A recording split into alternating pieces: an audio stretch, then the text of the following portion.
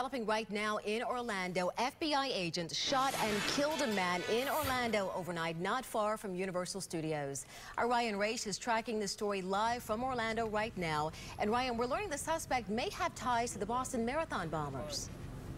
Yeah, Dia, it's now been confirmed through the FBI. That's the reason they are down here. They're interviewing this man because he's apparently friends with at least one of the Boston bombing suspects. We're outside the apartment complex right now, and you can see it is still very much an active crime scene investigation with crime scene tape all over the apartment complex. I want to show you a picture of the victim, the man who was shot by the FBI. They have identified him as Ibrahim Todoshev. In the last hour, the FBI confirmed that special agents, along with the Massachusetts State Police, were interviewing Todoshev earlier this morning. They say at one point he became violent and the agent shot him dead. According to Todoshev's friend, he is from Chechnya and at one time lived in Boston and even did mixed martial arts with the older bombing suspect Tamerlan Tsarnaev. Their friend says the FBI has been on he and Todoshev's trail ever since the bombing.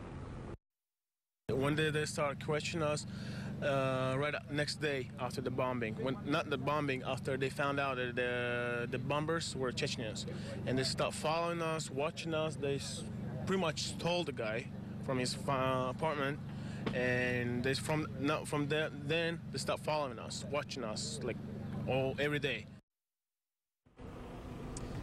Back here live in Orlando, it's still very much a developing story out here. If you're familiar with Orlando, this apartment complex is literally just down the road from the entrance to Universal Studios. Certainly a lot of residents out here have a lot of questions about what was going on here. We'll continue to work this scene and try to get some more information from the FBI. But again, the big headline today, the FBI shot a man who apparently had connections with the Boston bombing suspects. For now, live in Orlando, Ryan Raish, ABC Action News. Thank you, Ryan.